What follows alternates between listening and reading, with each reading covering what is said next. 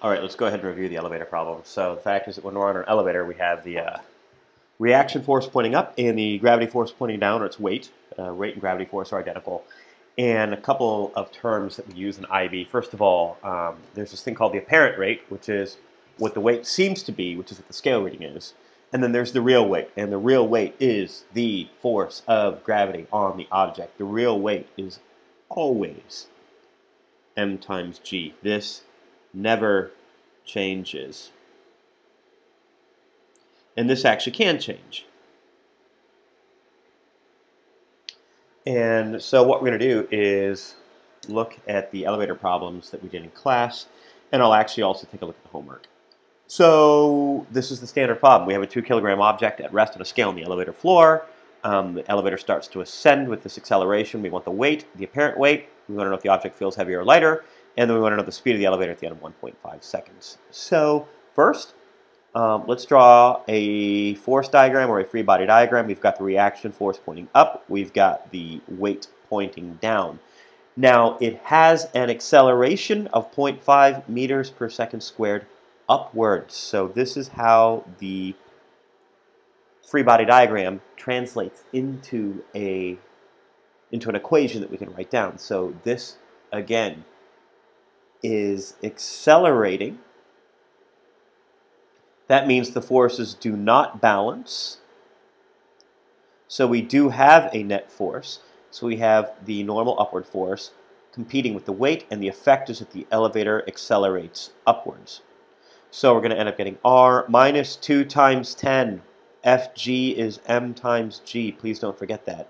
And that's going to equal 2 times the acceleration, which is 0.5. So let's get the real weight first. So for part A, Fg is 2 times 10, which is 20 newtons. Now the apparent weight, that's why I set up this equation here, is going to be R minus 20, which is 1. So R is 21 newtons. So this is what the scale reads when we're standing on an elevator that accelerates upwards. 21 newtons is what it reads. Now if we look, this is the real weight. This is the scale reading, or the apparent weight. It's bigger than the real weight. So it feels, since we got a 21 newton force, it feels heavier since 21 is greater than 20. Finally, the elevator accelerates for 1.5 seconds, so we want the speed. So for part D, we're going to use V is AT plus U. V is the unknown. A is 0.5. The time it travels for is 1.5 seconds, and U is 0.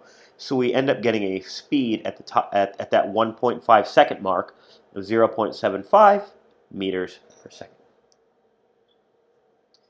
Now we're moving at a steady speed. So if we're moving at a steady speed, that means we don't have acceleration.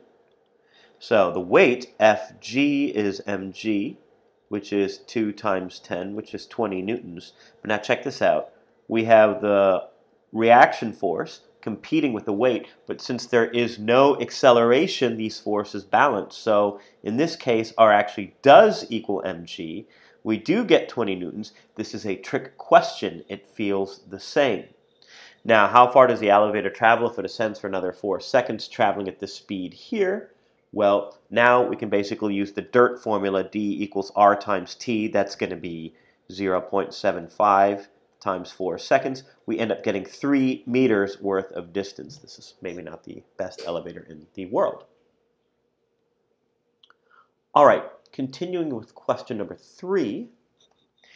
The weight of the object, you notice how it doesn't change. 2 times 10, 20 newtons.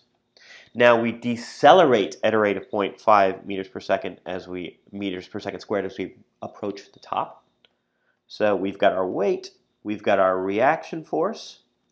R minus Fg still equals m, but now the acceleration is negative. So we have the reaction force minus 20 equals 2 times negative 0.5.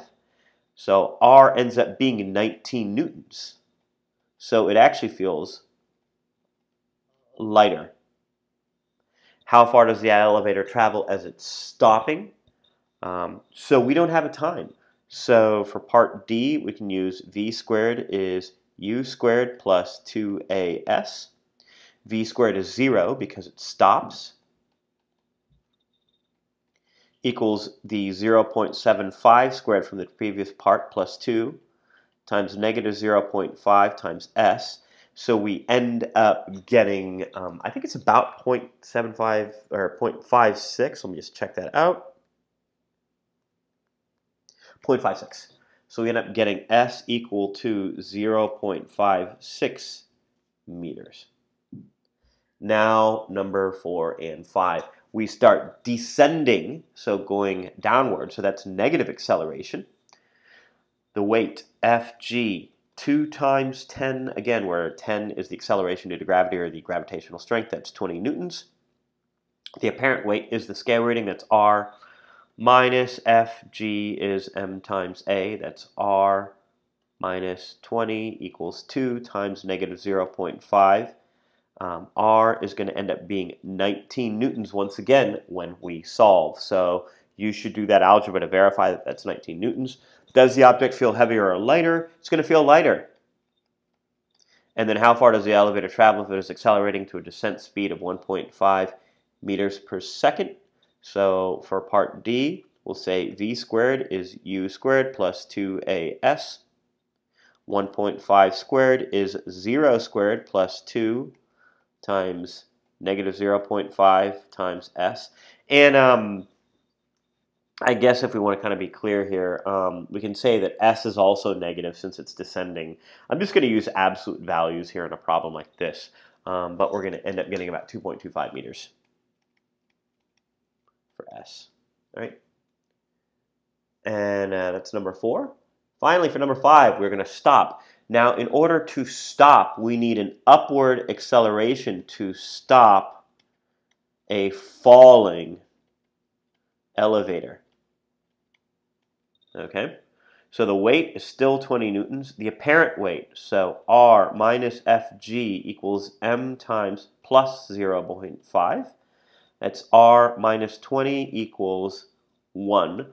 R is 21 newtons. We do feel heavier. And how far do we travel as we stop? Again, our speed as we fell is 1.5 meters per second. Our final speed is 0. Our acceleration is negative 0.5. So v squared is u squared plus 2as. 0 squared is 1.5 squared plus 2 times negative 1 times s.